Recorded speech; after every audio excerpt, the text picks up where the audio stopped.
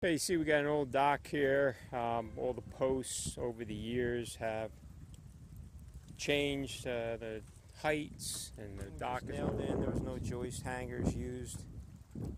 The boards are in still pretty good shape, so we'll try to take them off and salvage a lot of those 2x6s. But you see, the dock's all collapsed in the center.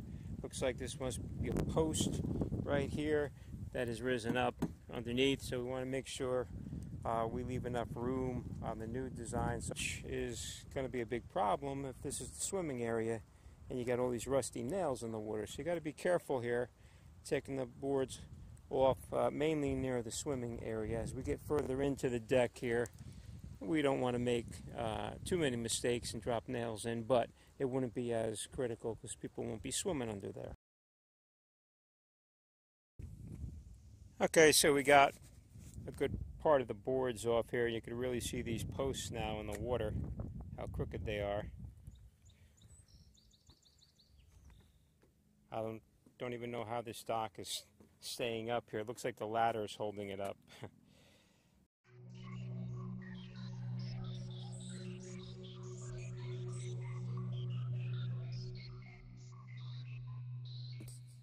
One of the reasons why this dock got so warped is because they used 2x6s and they built another center beam here underneath here. So, you're a little limited if you're going to have just 2x6s. You can't span them that far, between 6 to 9 feet maximum. So the guy who built this deck put a center beam in there. But it looks like the major problem he did here is he seamed the beam here. He didn't get one full length 2x6 here. So he's got a seam here, and now the post, you can see the post is higher, the beam sunk down there, and the whole dock got warped.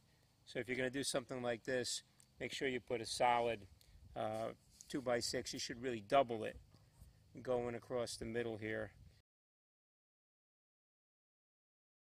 Okay, we're going to see we got a sagging dock here, and we're going to use a car jack here and a post to jack this dock up so we could put some new posts in it.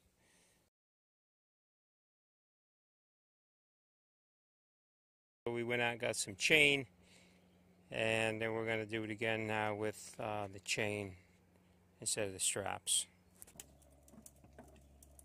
It's coming up a bit now. Yeah, it came up quite a bit, you see it?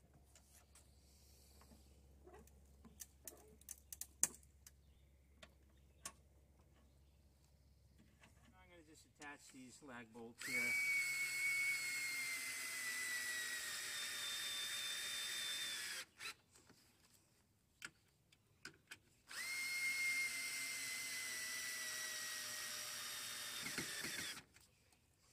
Okay, and now I can lower the jack and move it to another section of the dock.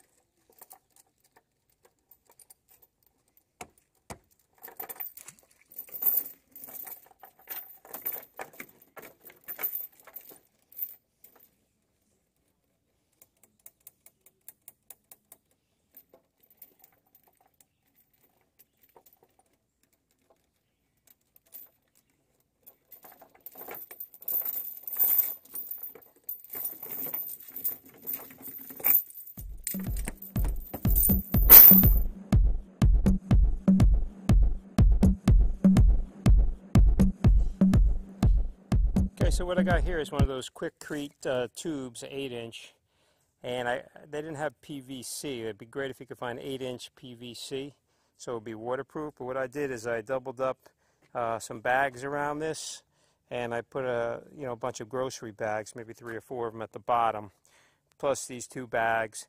I put some sand in here, and I'm going to put a little concrete in. Then I'm going to push it down into the bottom and start loading the concrete in. On the 4x4, I put some nails in it just to keep it locked into the concrete. And once the concrete gets in there, it should be fine. The buoyancy factor is going to try to push up from the bottom when you're pushing it down there. That's why I want to put a little concrete in there to give it some weight, because it's only plastic bags at the bottom. You don't want to break through and all the water come in.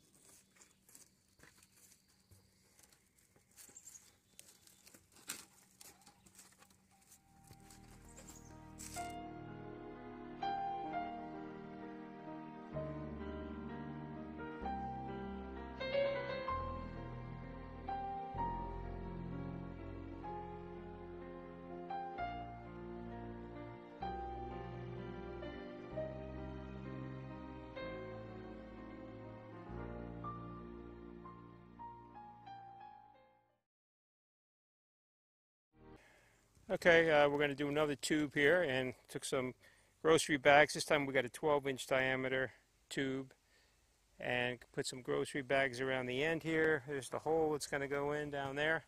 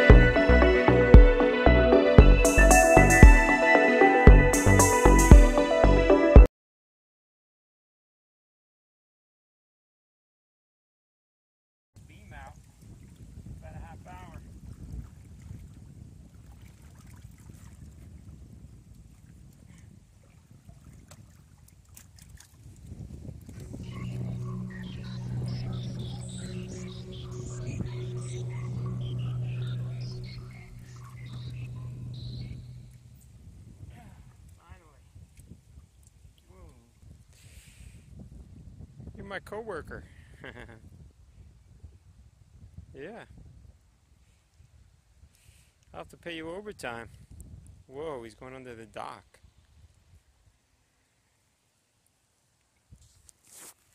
This is a crazy loon.